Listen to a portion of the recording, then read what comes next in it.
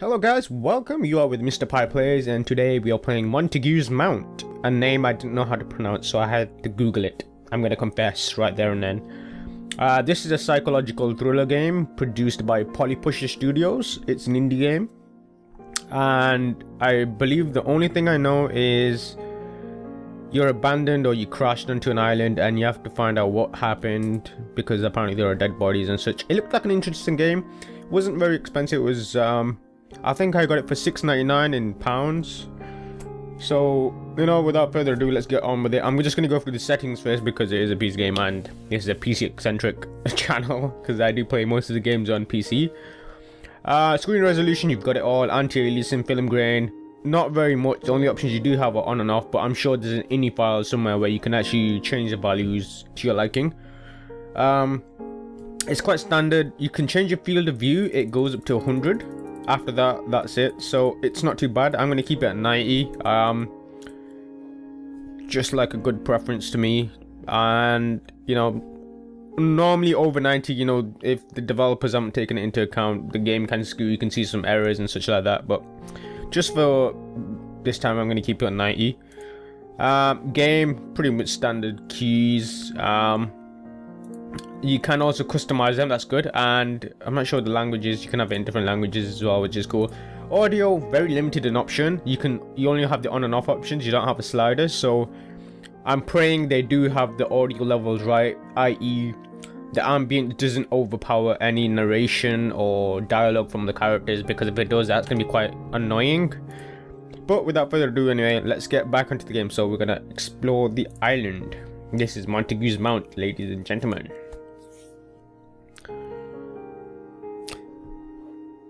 Hello. If you have progressed sufficiently through Montague's Mount, you will see your progress here. Please choose a starting location using the photographs on the right. Interesting. So, first time playing it, so we're going to start a new game. Soundtrack is quite nice. More information about the game, link's going to be in the description. Salty water withdraws from my eyes.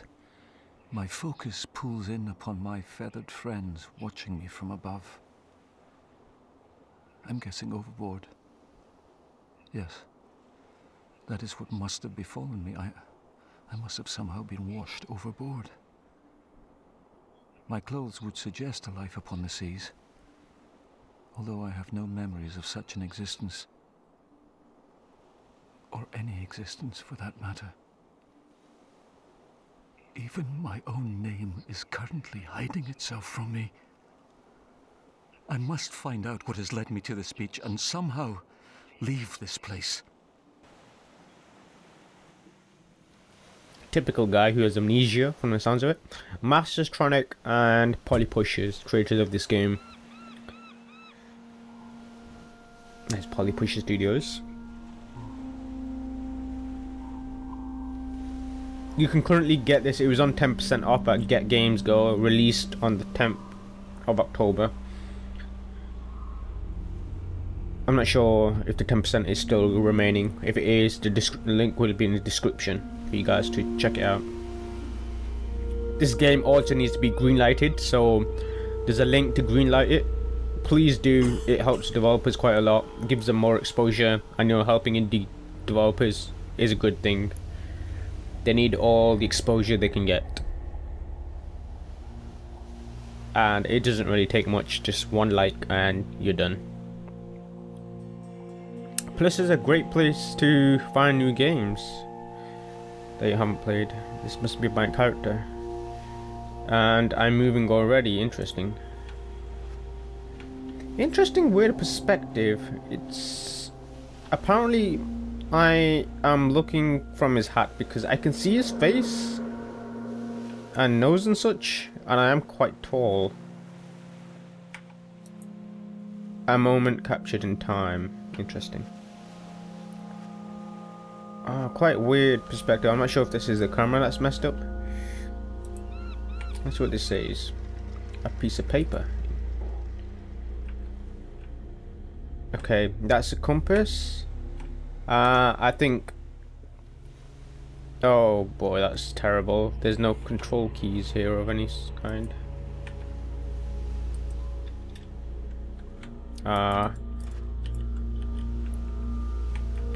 Okay, would you guys like... You need to open the gates latch, okay? So, I'm gonna do that there. I still have an outstanding task to complete. This, it must be this. Explore the environment. If you could tell me, you know, just how to pick this up, that would be grateful. I'm actually now just pushing keys. I would have expected the game to pick this up for me, but apparently that's not the case. And it's now raining. Interesting environment indeed. Okay, we're gonna... And I can't see my options either. Achievement complete. Examined 25 objects. I don't believe that was the case. And achievements in a game like this, why bother?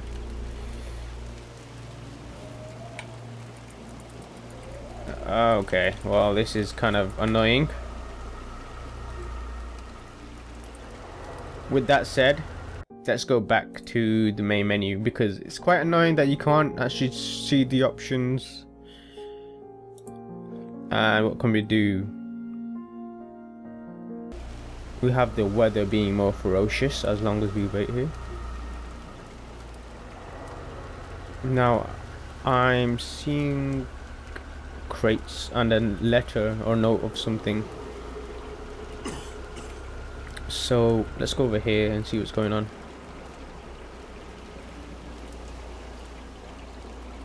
I'm not sure if the character is actually fainting. Something else is going wrong.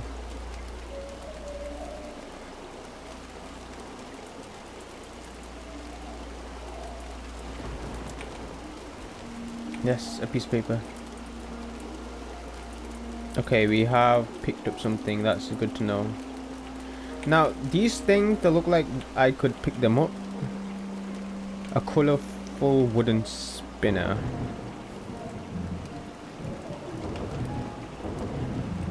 Not sure what's going on here. Explore the environment. Task: search the beach for a makeshift walking stick before leaving the beach. Oh crap! I see. It's trying to be more realistic in the sense that you don't actually pick up a letter and, you know, read it in detail. You actually have to look at the letter and read it. It's quite difficult. Okay, actually, now doing that, I need to head back here once again, and I have to find a makeshift stick with which I can walk, because my leg is really messed up quite badly. So I'm gonna have a look here and see what this letter says. This is where it becomes problematic, because I don't have a freaking clue what it says. I have north, west, south and stuff like that. Okay, I'm gonna see if we can find a stick somewhere down there, because I can't see anything here I could find. Oh, hello, this is a stick. Ah, there we go. Oh god.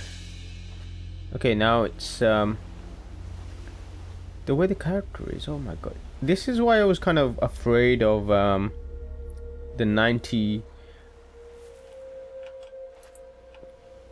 Okay, press E whenever you see the information symbol or the interact symbol.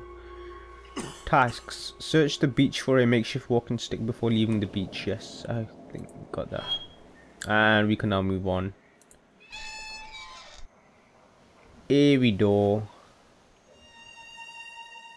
The old hermit shack.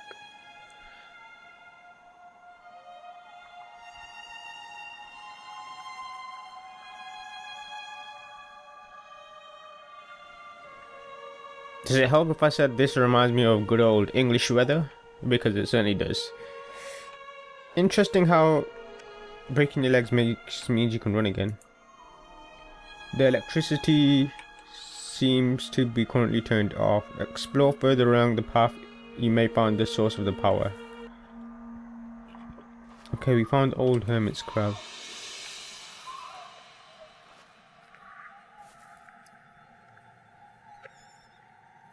Okay, a bit of a quote there. It felt like this was never going to end. The world wasn't going to stop crashing down till there was nothing left of me but dust. Maybe we can find more electricity source somewhere there. What does this say? Some world objects like this shed door require other items, in this case a key, to work correctly.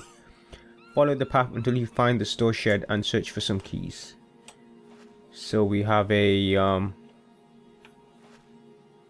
power source we need to find. There's a railing line. And we also need to find a shed key. Let's remove this latch again. And open this creepy door.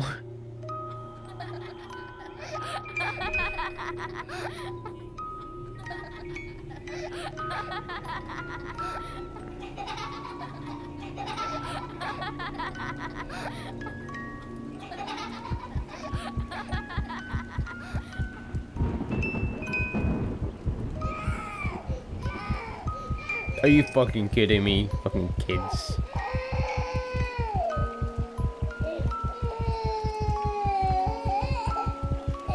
That didn't scare me, it just gave me, and I'm still shivering. It's giving me goosebumps.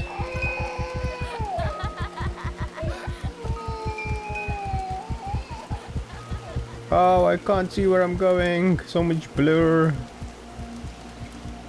So much blur. Jesus. A washed up barrel.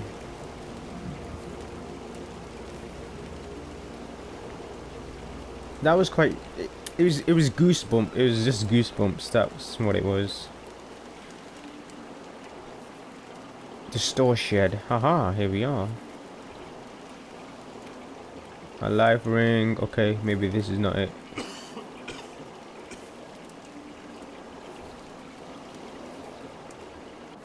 The old generator.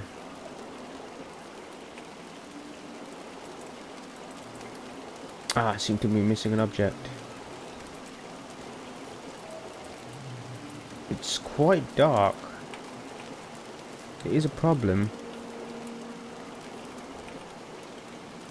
A sundial probably best used with a shadow caster. Okay, so I need to find a missing object. It doesn't tell me what, and I can barely make out what's missing because it's so dark. So taking that into consideration, I'm just gonna go ahead and see if we can find something. Actually, let's look at this note which I missed. X and Z. Press I to view carry-items and X and Z to select an item. You can only carry up to 5 items at any given time. Okay. And I need to get the generator working before I can actually move this. A discarded pot. Okay, interesting. And there was supposed to be a key here somewhere. Ah, wait a minute, is this the key? Ah, there we go. Found the key. Now we can head back to that little place, that shed. Ooh, ow.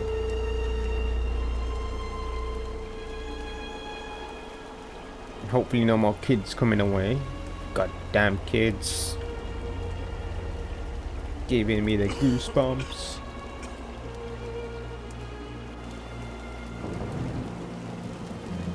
What does it say? Examined 100 objects. Why would you give an achievement? It makes no sense.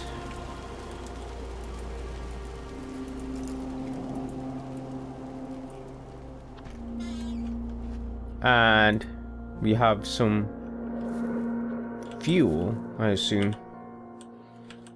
A petrol can containing fuel. Okay, interesting. Now we can probably head back. It is probably what the generator required. And some more glitching within the character. Whenever we decide to stop this, I'm going to in the next few videos hope sort this little field of view problem out. It's not an issue when I'm looking this way, but when I look down, yeah, I can see my guy's head.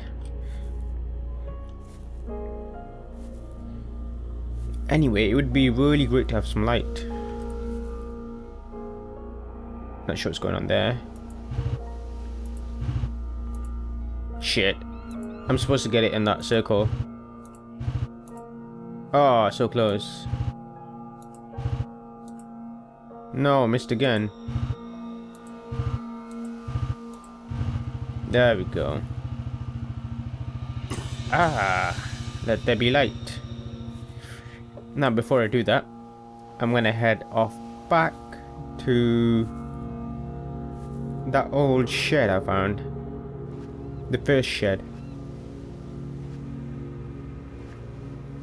Things are actually more luminous now that the light is back on. And it will also be a lot more creepy when lights are back on. So I'm hoping there is light in this room. And hello, oh my god, that cupboard. A pine wardrobe, gas stoves and such. I'm not sure what this is. Colourful wooden spinner.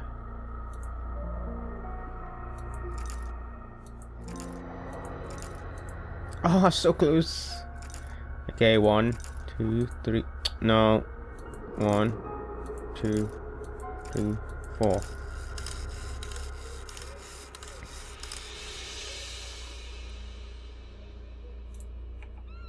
Oh, it's not gonna play anything. Probably because I need a CD of some sorts.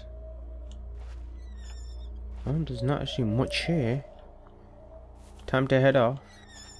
Oh, hold on a minute. Is this a sundial caster? Ah. Would you fancy that? Oh wait, we've seen that note. This is a broken record. We can't actually do anything with it. Oh, I hear more kids again. Really, kid? Go away. You're dead. Stay dead.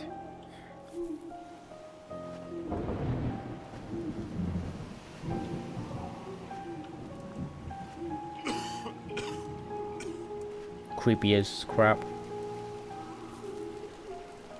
Anyway, what I'm doing now is I'm going to put the sundial caster onto this thing here. Maybe give me a time.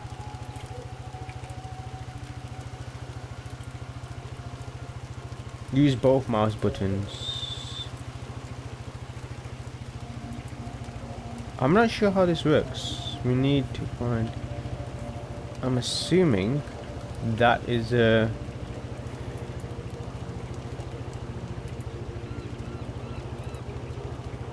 God knows if I know how to use a sundial caster. I have no clue. So I'm assuming the big part is where the dial caster is. And it's supposed to be pointing that way. So it's about 12, I guess. I don't know. I'm guessing. It's all a guess. Well, we've got that gate open. We've got the power back on, so we're going to flip this switch and hopefully the gate moves.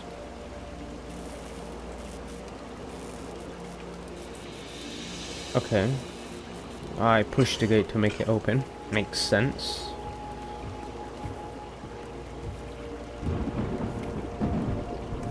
And we have more latches. Oh, look at that! A swinging seesaw. That certainly helps brighten up the mood.